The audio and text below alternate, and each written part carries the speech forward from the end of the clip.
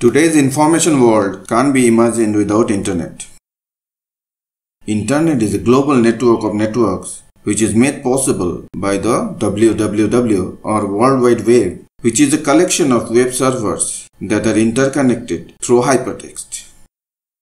Now, the question is how information is represented on the World Wide Web or the www. Information is stored in the www or World Wide Web as websites, which are in turn collection of web pages and other digital resources housed in a web server. Now again the question is how web pages are created. Web pages are created using a markup language called HTML or HyperText Markup Language. If anybody wants to jump into web programming, HTML is the first language to look for. Hello friends, welcome to Dev's Coding Hub, and our today's topic is HTML programming.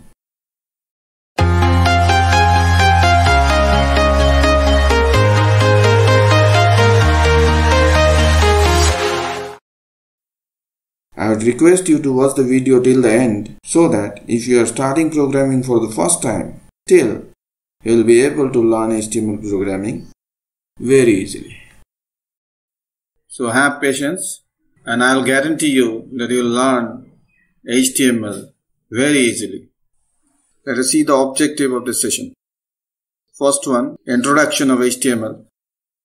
Then, we'll know the prerequisites of learning HTML programming.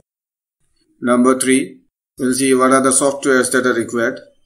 And number 4, we'll create our first web page. So let's start. So what is HTML? HTML stands for Hypertext Markup Language. It is a markup language for creating web pages. So basically HTML is used to create the structure of a web page and its contents. It was developed by Sir Timothy John Berners Lee. This is a picture of Sir Timothy John Berners Lee. And this language HTML is derived from SGML or Standard Generalized Markup Language. Now let us see the prerequisites of learning HTML. No prior knowledge of any programming language is needed to learn HTML. If we can handle the computer, then we can learn HTML. Third one, if we don't have a computer or PC, we can code and view HTML using our mobile phone or tablet.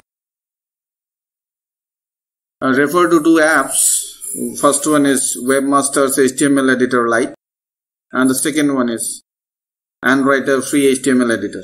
Using these 2 apps, you can write and execute HTML code in your mobile phones. For your convenience, I have already uploaded a video on how to practice HTML using AndWriter Free HTML Editor, and I have given a link in the description section of this video. Now let us move to the next step.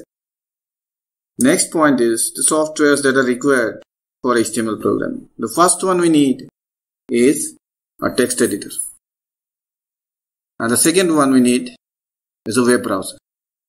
The text editor is basically used for typing the code or typing the HTML code to create the web page. And after saving, to view the code, we need a web browser. Now, if you are using Mac or Linux or Windows, do you need any extra software to be installed?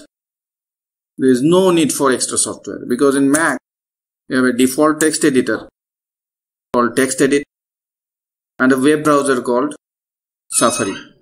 You can use TextEdit to type our HTML code and save the file and run it in Safari. Similarly, in Linux, if our desktop is GNOME based, then you can use the gedit, which is the default editor for writing and saving code, and you can use the cat editor in case of KD desktops. And all this code can be viewed in the default browser Mozilla Firefox. Similarly for Windows, as we know, we have Notepad as our default editor and Internet Explorer or Microsoft Edge as a web browser. So there is no need for installing any extra software for doing HTML programming. No matter whether we are working on Mac or Linux or Windows. But still, for comfort, we'll be using one of the IDEs like VS Code or say Sublime Text or as such. So let us create the first web page. For creating the first web page, we have to know the structure of the web page. Now, how the web page is structured. HTML is basically used for structuring your web document. So for this, we have to write HTML commands which are known as tags. Okay. So for creating a web page, let us write the code.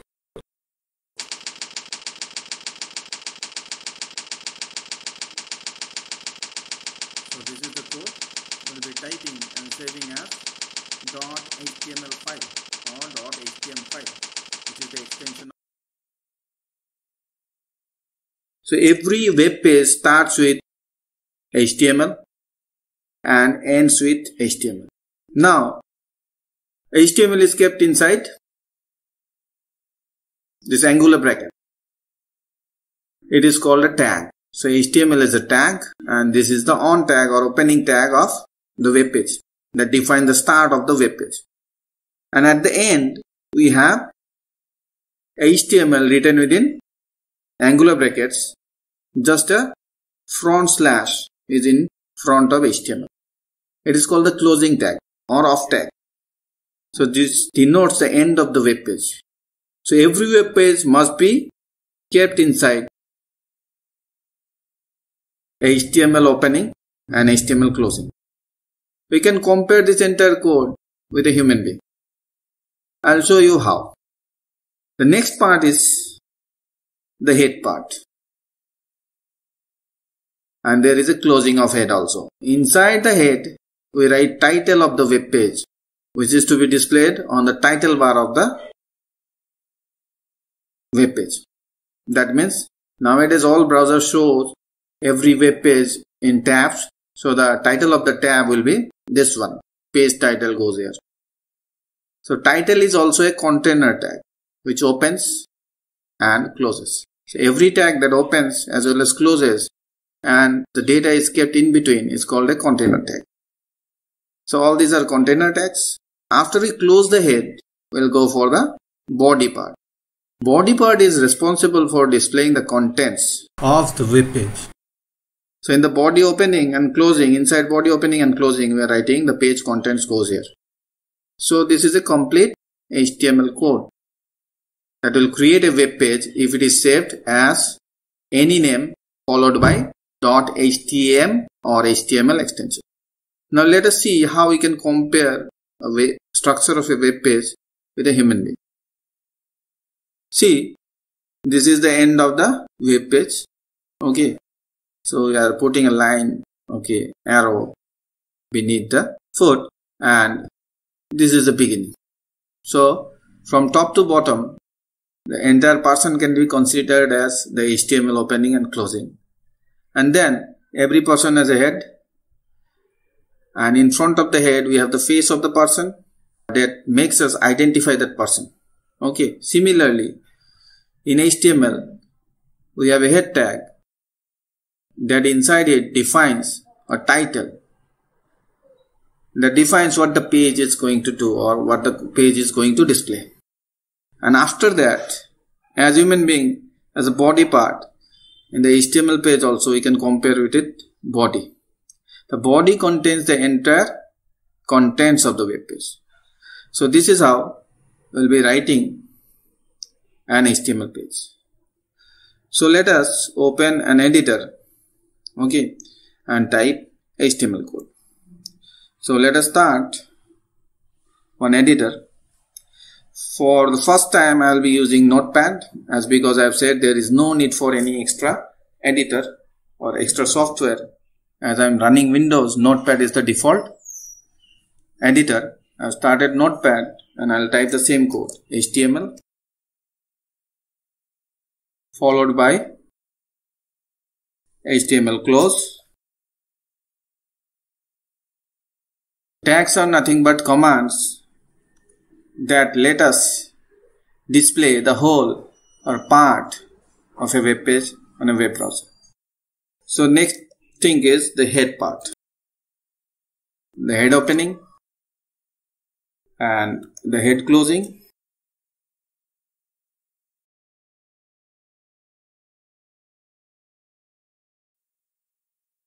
And then followed by the body part.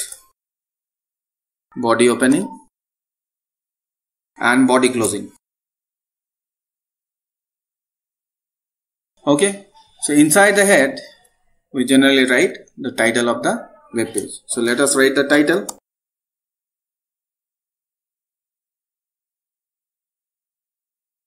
Say my first web page. You can give any title you want.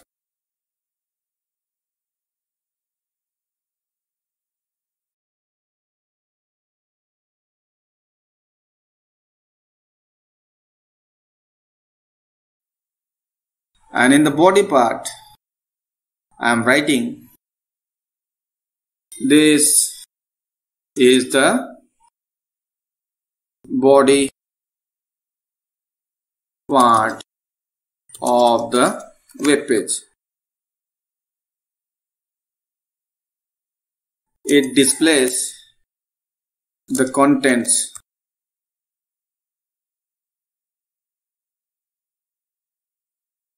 of the web page.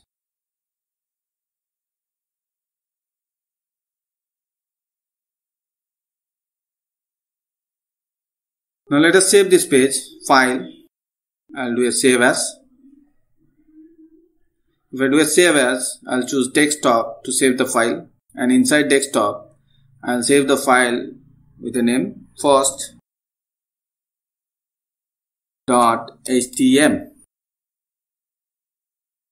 and I'll hit enter or click on save to save the file. As I've saved the file, I'll go to desktop. I'm pressing Windows D to see the desktop. Now I can see the first web page that I have created, which is having a name of first.htm. I'll right click on this and I'll go for a open with. Then I can select Internet Explorer, as because in my computer Chrome is the default web browser. So if I double click on this file, then I can see this in Chrome. So what I have done, I have right clicked on it and then I have done an open with and opened it with Internet Explorer. Now you can see that in the tab the title of the web page is written, which is my first web page. Okay, and then and the body part, whatever I have written, this is the body part of the web page. It displays the contents of the web page is displayed. So this is how we'll be creating a web page. Hope you have understood how to create a web page. So let us close this browser window and come back to the presentation again. So let us do a recap of what we have learned. We have understood what is HTML. We have got a brief introduction of HTML. We have understood what are the prerequisites of learning HTML programming. We have understood if extra software is needed for doing HTML programming or not. And then we have created our first web page. So that's all for today's class. The first session of HTML. We'll meet in the next session. Okay, till then I'll take leave. Thanks for watching.